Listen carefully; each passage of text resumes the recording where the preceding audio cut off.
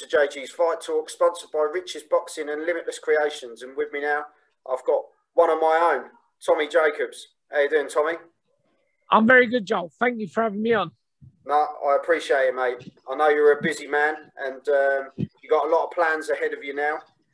So yeah, Joel, it never ever stops. Like, boxing is my life. I wake up in the morning, I drive to Hoddesdon, I train there for a few hours, I drive back, see my little girls. When they're at school, I'll go and meet them from school quick.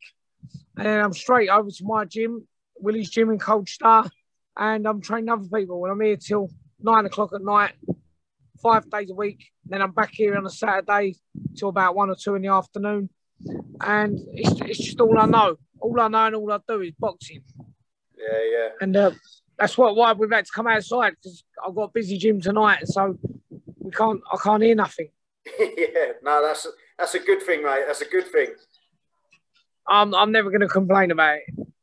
Definitely, mate. So when did it all start for you then, Tommy? You say you've been doing it a long time. When did it all begin for you? I've been doing this bloody ages. So 10 years old, walked into Harwich ABC. Yeah. And literally just never looked back. Walked into my first session. I liked boxing. We used to watch it all the time.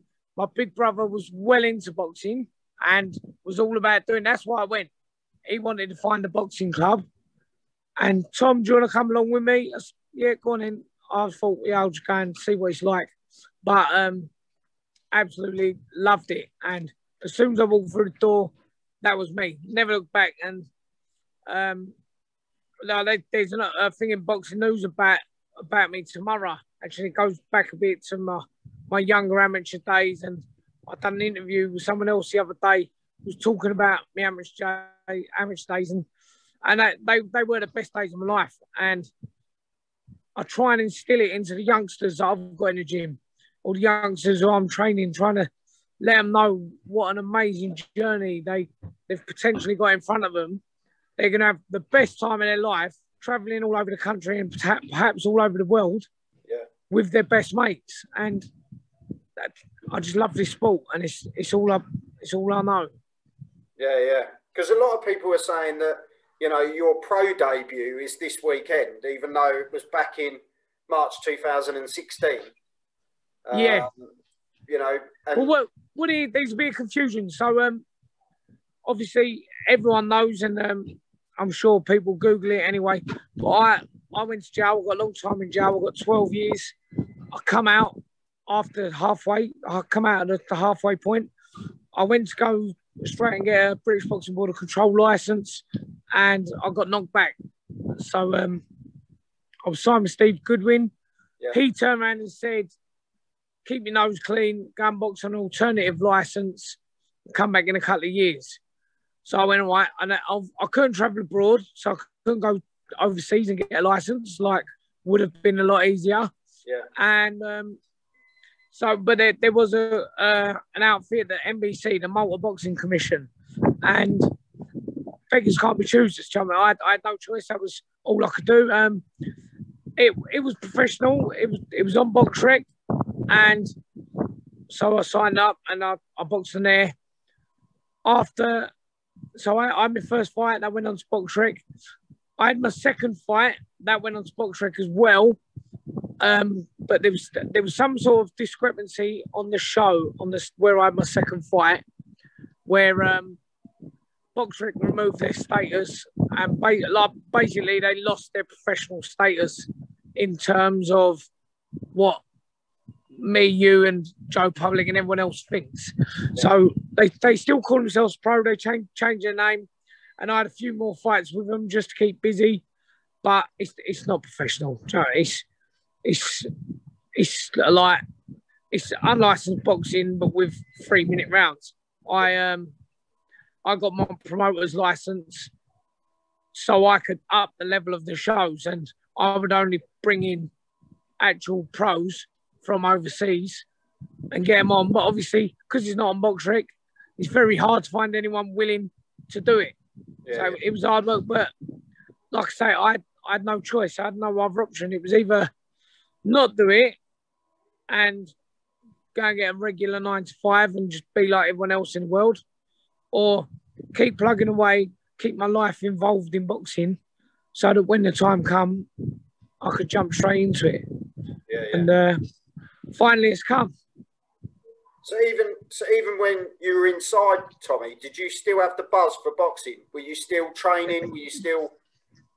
Do you know what? I was training all the time. So when I was in Chelmsford, Nick, there was everyone knew me because obviously Essex boy, and they used to let that you weren't supposed to be doing boxing training, but they used to let me do some boxing training, and they'd let me hold sparring sessions. So we'd be in the back of the sports hall. They had a big shutter, and that would go into like a massive store cupboard. Right. And we'd have about 30 people in there, 30 big scary prisoners. And they'd just shut the door and they'd say, right, you can go in there, but only if Tommy's there. And we'd all go in there and we'd all spar. And the same as every walk of life, what happens with boxing, exactly the same happening there. Everyone got along. Everyone done what they were supposed to do. Everyone enjoyed it. Everyone developed and got better through it. And it really helped a lot of people. Some of the screws in there used to get me out to train them. So everyone would be locked up over lunchtime. And they'd come and sneakily open my door and be like, can you come to the gym? I want to do some pads. And I'd be like, yeah, of course. So we used to do that. And then when I was in Chelsea for a couple of years, went to High Point for a couple of years, done pretty much the same. I was gym orderly in High Point. We couldn't do as much boxing there, but I was working in the gym, so I was training every day. And then finally I got to Hollesley Bay, which is a DCAT, it's an open prison.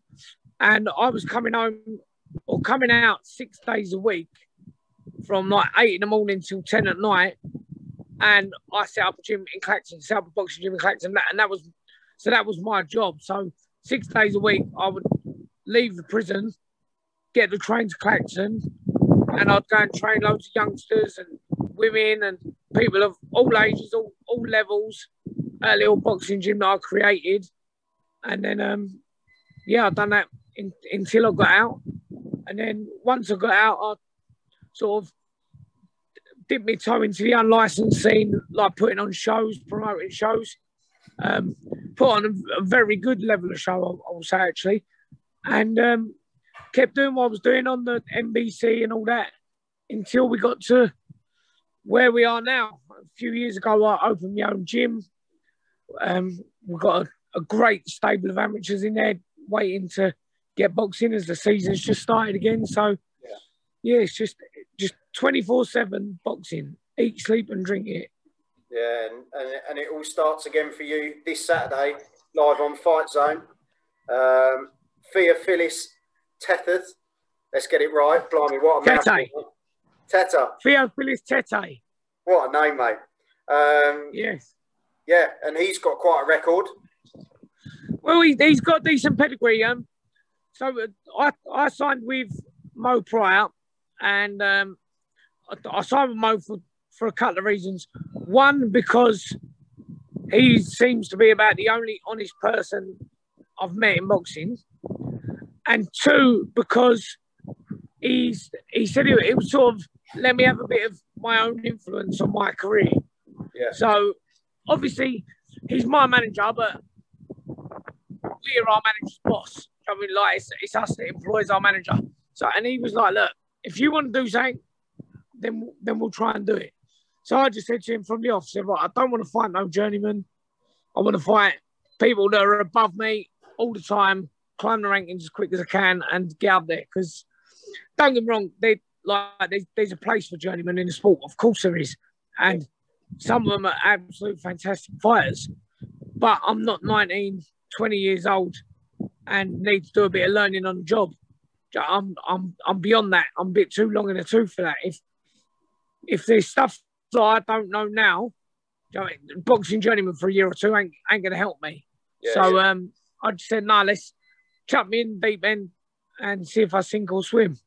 So that's what we're going to do. And hopefully each fight, the opponent's going to progressively get a bit better. And the aim is to be challenging for a title this year. Okay. And I know it's a very ambitious aim, and injury holding off, and if COVID holds off, and if everything goes our way, then we'll do it. We will get it done. We'll get a title, and we'll wrap a belt around my waist by the end of the year. Well, as you say, the only way to do it is to hit the ground running and just crack on, isn't it, mate? And yeah, precisely. You know, like you were saying, I think you've got one penciled in for sort of September time as well, so there's no time wasted. In August. Yeah. So I'm boxing Saturday. I'm boxing 3 weeks later, and then I'm boxing 3 weeks after that. Yeah. Which, you know, that's a bit of an old school way of doing it. You know, most people used to try and get as busy as they can every 6 to 8 weeks, but I haven't got that time. So I've said, look, get me on every show you can. It's hard work because obviously you got to sell the tickets. Yeah. But I'll do it. I'll do it. If it means I've got to knock on everyone's door down every street just to get by, I'll bloody do it because this is what I want to do. This is my life, and I'll do it. I've got a fantastic following already. I've got a good following for this bout. I thought I'd do a lot better on tickets, but we only got the tickets 3 weeks out. So but I've done surprisingly well considering. So we'll get this one out of the way. We'll finish this geezer off, and then I'll grab the tickets the same night, and I'll tell everyone, let's go again. 3 weeks' time, you'll call again, and let's get the next one under there. Yeah. Well, Tommy, I wish you all the best, mate, and good luck with your gym, and love to the family as well. I hope everything Thank you very much for you, mate. Lovely. Thank you, Joel. But stay in touch, Tommy. And no, I will do. And we'll have a catch up soon, mate. Lovely. Thank you very much. I really appreciate you having me on. No worries. You take care, mate. Cheers, mate. Thank you. Cheers. Tommy Jacobs. So goes at it again this Saturday on Fight Zone. Looking forward to seeing him getting back out there doing what he does. You know, like he said, he's done some stuff wrong in his life, but he's back on the up now to make amends and do what's right, you know, for him and his family. He's got a good following behind him. And, yeah, we just wish him all the best for the future. So you've been watching JG's Fight Talk, sponsored by Rich's Boxing and Limitless Creations. And also, if you're signing up to Fight Zone, $4.99 a month, $125 a week. Yeah, when you go to sign up, there's an affiliator code. Type in JG's Fight Talk and just let them know that I've sent you their way. And yeah, let them know. Thank you for tuning in, and I'll see you all soon. Thank you. Are you ready?